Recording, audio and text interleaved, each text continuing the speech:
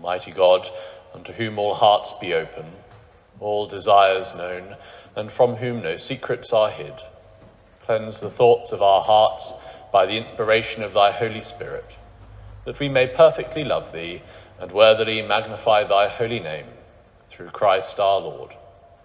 Amen.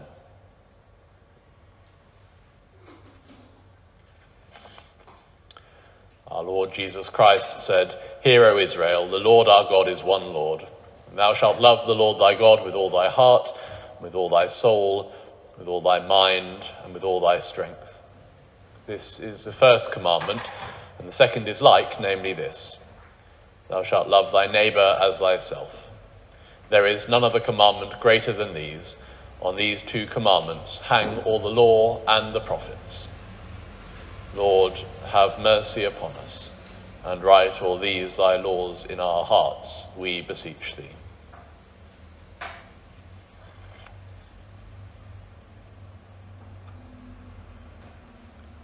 The Lord be with you. Let us pray.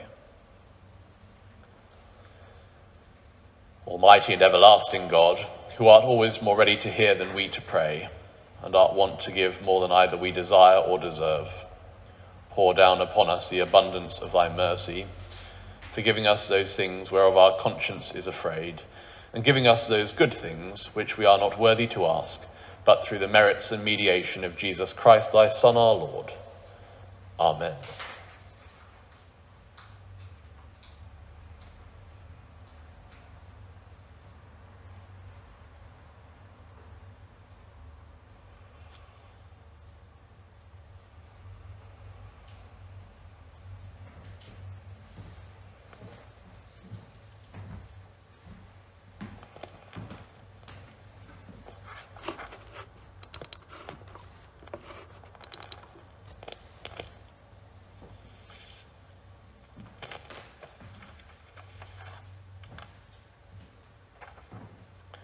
Almighty and everlasting God, give unto us the increase of faith, hope, and charity, and that we may obtain that which thou dost promise, make us to love that which thou dost command, through Jesus Christ our Lord. Amen.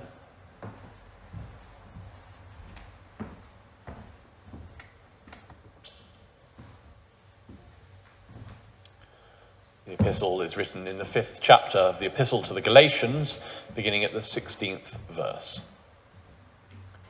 I say then, walk in the Spirit, and ye shall not fulfill the lust of the flesh. For the flesh lusteth against the Spirit, and the Spirit against the flesh, and these are contrary the one to the other, so that ye cannot do the things that ye would. But if ye be led by the Spirit, ye are not under the law. Now the works of the flesh are manifest, which are these: adultery, fornication, uncleanness, lasciviousness, idolatry, witchcraft, hatred, variance, emulations, wrath, strife, seditions, heresies, envyings, murders, drunkenness, revellings, and such like, of the which I tell you before, as I have also told you in time past, that they who do such things shall not inherit the kingdom of God. But the fruit of the Spirit is love, joy, peace, long-suffering, gentleness, goodness, faithfulness, meekness, temperance. Against such there is no law. And they that are Christ's have crucified the flesh with the affections and lusts. Here endeth the epistle.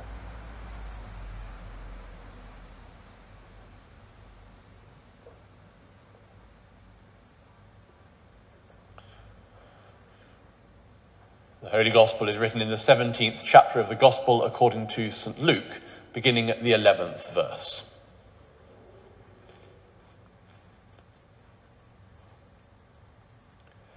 It came to pass, as Jesus went to Jerusalem, that he passed through the midst of Samaria and Galilee.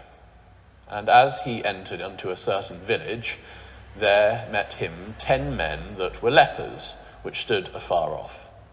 They lifted up their voices and said, Jesus, Master, have mercy on us. And when he saw them, he said unto them, Go, show yourselves unto the priests.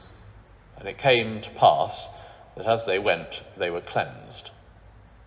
And one of them, when he saw that he was healed, turned back, and with a loud voice glorified God, and fell down on his face at his feet, giving him thanks.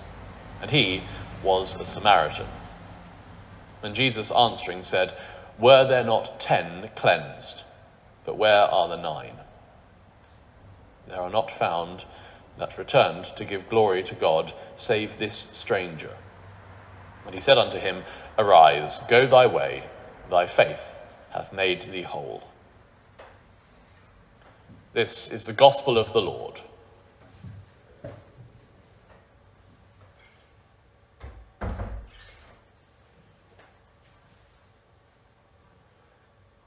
I believe in one God, the Father, the Almighty, maker of heaven and earth, and of all things visible and invisible, and in one Lord, Jesus Christ, the only begotten Son of God, begotten of his Father before all worlds, God of God, light of light, very God of very God, begotten, not made, being of one substance with the Father, by whom all things were made, who for us men and for our salvation came down from heaven, and was incarnate by the Holy Ghost of the Virgin Mary, and was made man, and was crucified also for us under Pontius Pilate.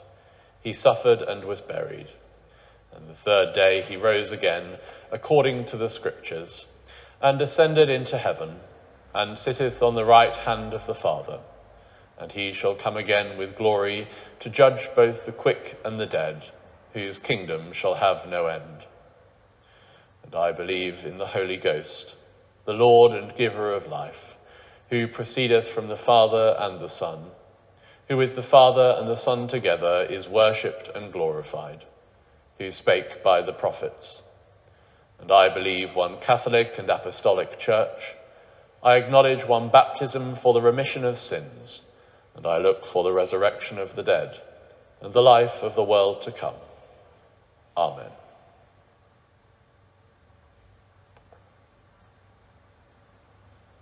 May I speak to you in the name of God, who is Father, Son, and Holy Spirit. Amen. Please do be seated.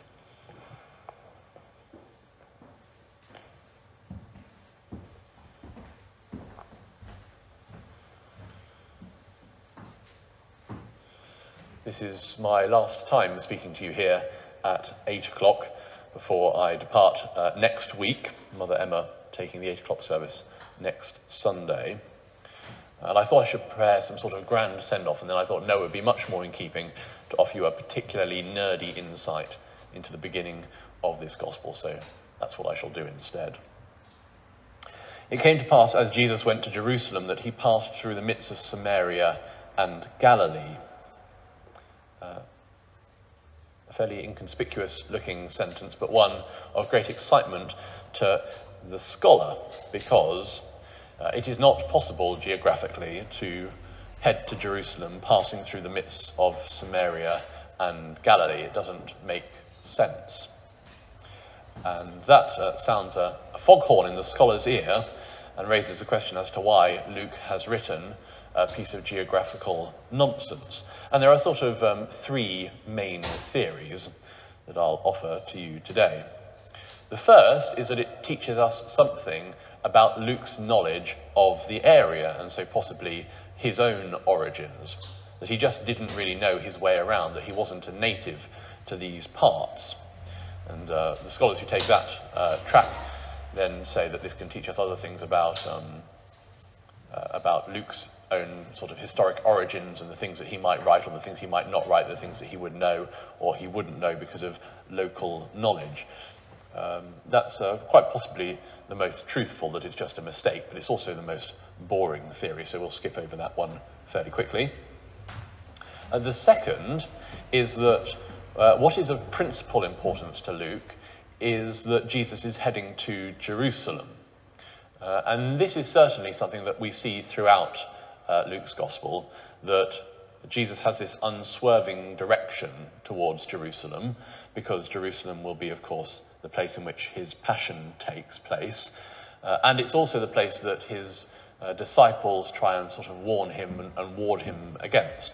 The times that Jesus tells his disciples that he must go there to suffer and to be crucified are the times when they're most resistant to his teaching and to his ministry.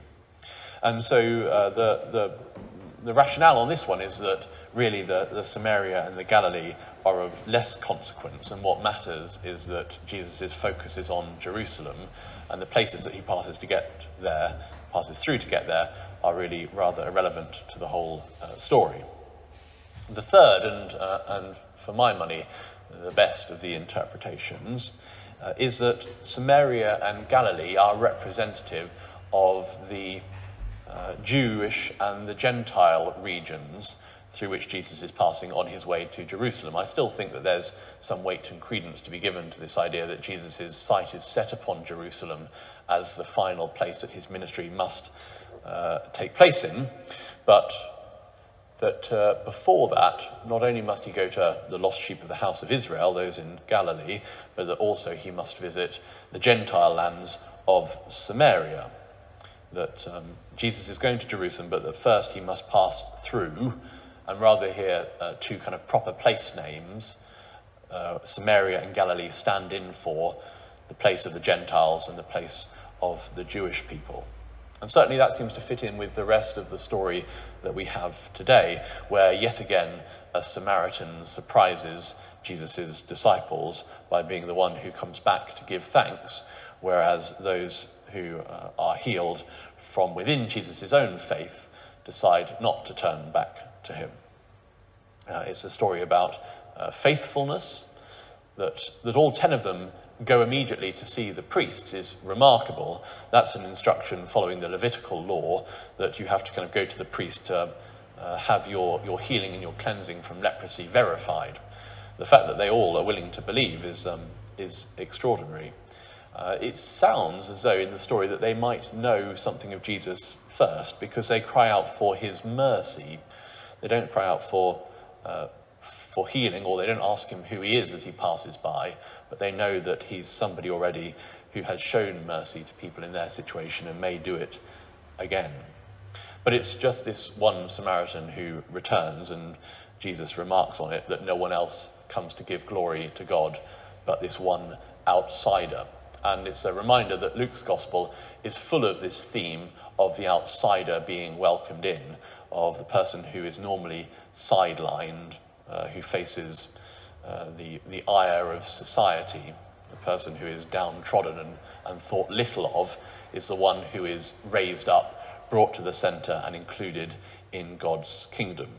And so we might take two messages from this passage, or three possibly. The first, the celebration that Jesus goes not only to Galilee but also to Samaria, is good news for those of us of Gentile origin, that we are welcomed and included into that good news. The second is that Jesus' mission is always one of inclusion, of drawing in people from the outskirts and the edges, and we as his disciples are called to model that. And finally, that it is faithfulness that heals the man, who then turns back and gives thanks and glory to God, and that we might consider in our own lives the way in which God has been faithful to us, and the times in which we have too easily gone on our path, neglecting our turning back and giving thanks. Amen.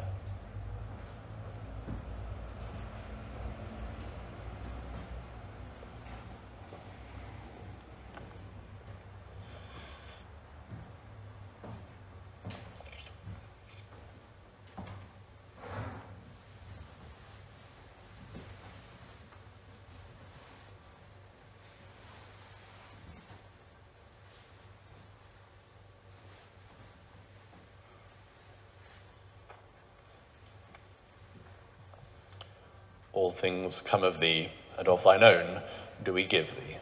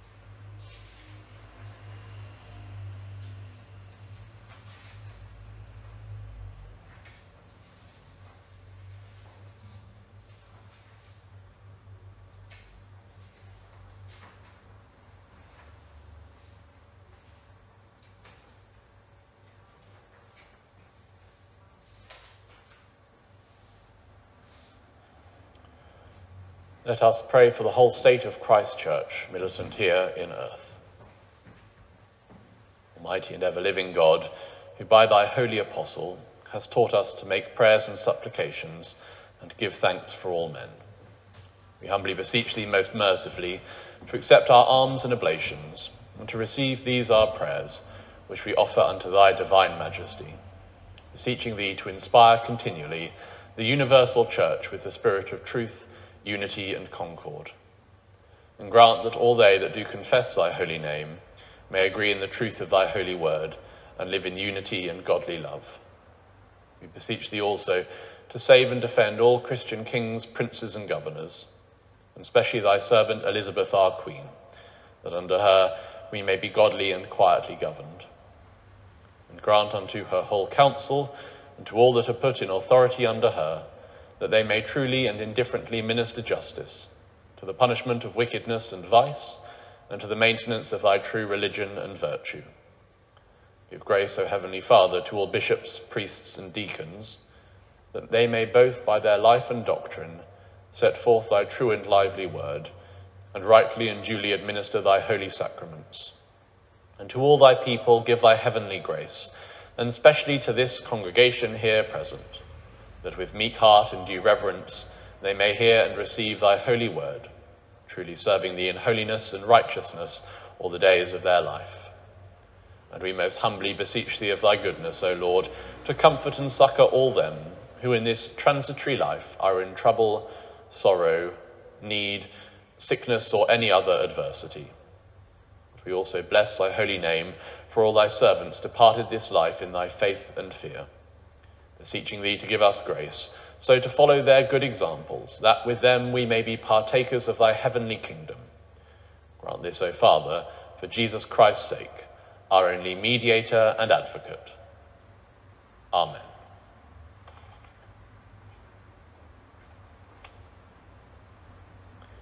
Ye that do truly and earnestly repent you of your sins, and are in love and charity with your neighbours, and intend to lead a new life, following the commandments of God, and walking from henceforth in his holy ways, draw near with faith, and take this holy sacrament to your comfort, and make your humble confession to Almighty God, meekly kneeling upon your knees.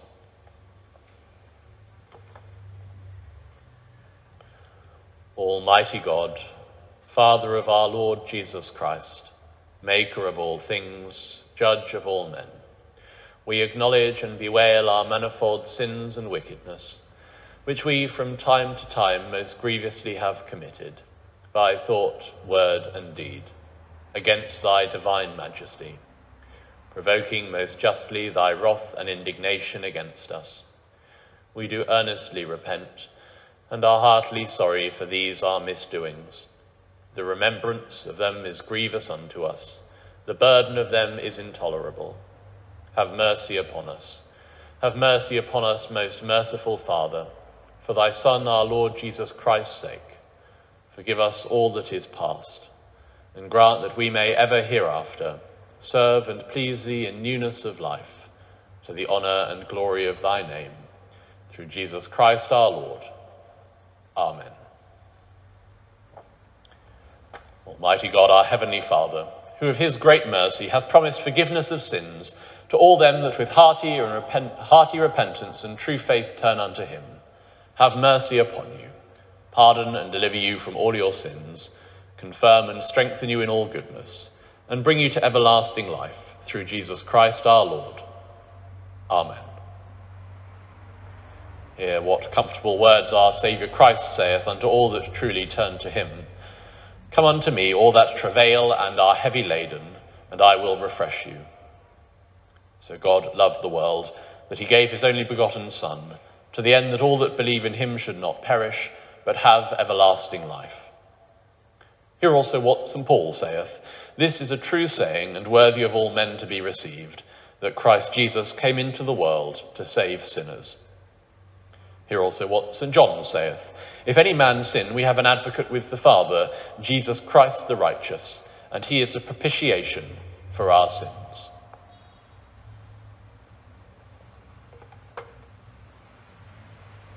The Lord be with you. Lift up your hearts. Let us give thanks unto our Lord God.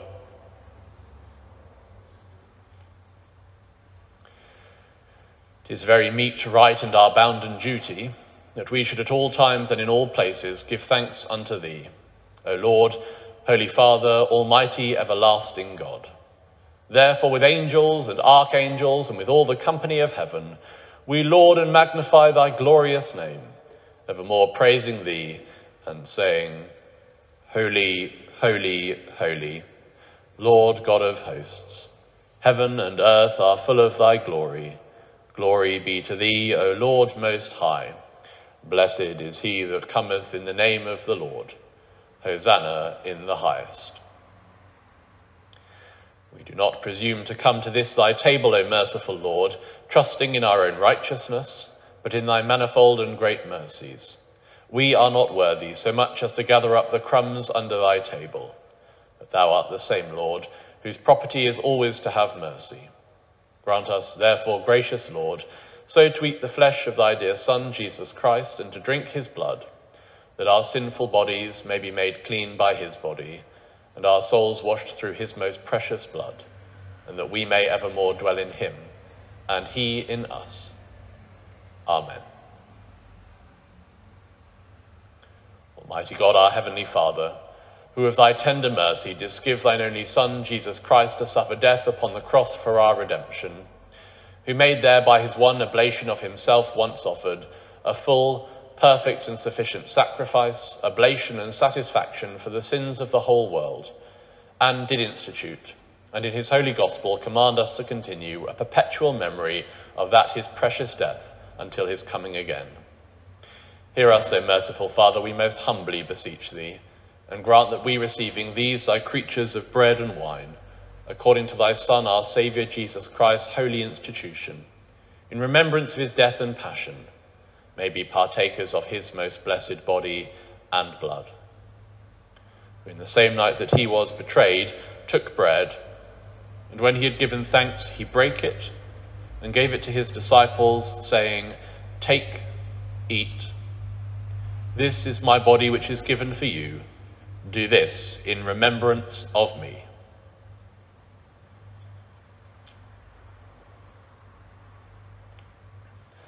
Likewise, after supper, he took the cup. And when he had given thanks, he gave it to them, saying, Drink ye all of this, for this is my blood of the New Testament, which is shed for you and for many for the remission of sins. Do this as oft as ye shall drink it, in remembrance of me. Amen.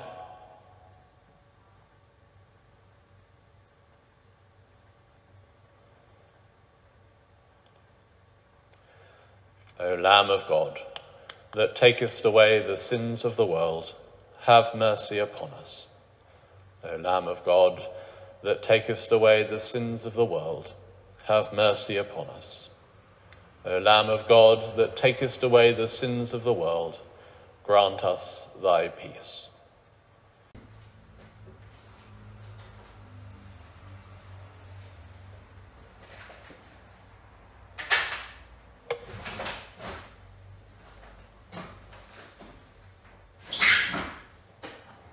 As our Saviour Christ hath commanded and taught us, we are bold to say, Our Father, which art in heaven, hallowed be thy name.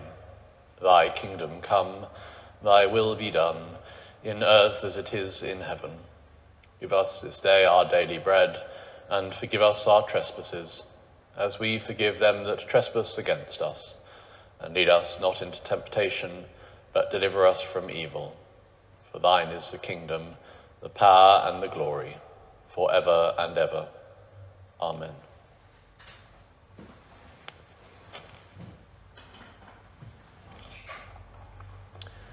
Almighty and ever-living God, we most heartily thank thee, for that thou dost vouchsafe to feed us, who have duly received these holy mysteries, with the spiritual food of the most precious body and blood of thy Son, our Saviour, Jesus Christ, and dost assure us thereby of thy favour and goodness towards us, and that we are very members, incorporate in the mystical body of thy Son, which is the blessed company of all faithful people, and are also heirs through hope of thy everlasting kingdom, by the merits of the most precious death and passion of thy dear Son.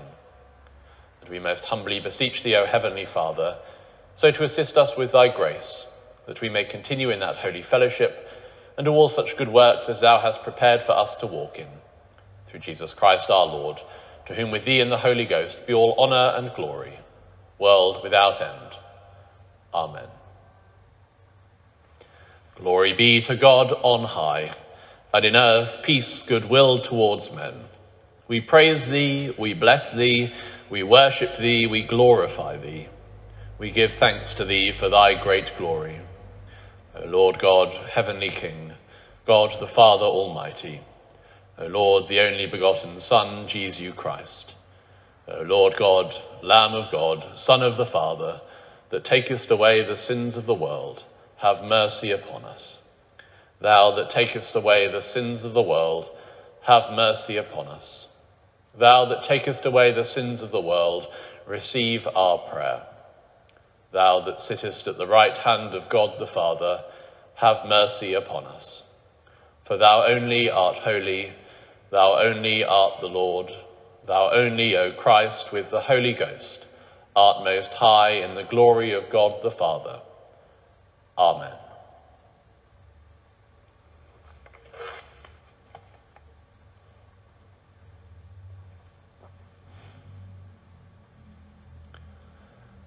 The peace of God, which passeth all understanding, keep your hearts and minds in the knowledge and love of God and of his Son, Jesus Christ our Lord. And the blessing of God Almighty, the Father, the Son, and the Holy Ghost be with you now and remain with you always. Amen.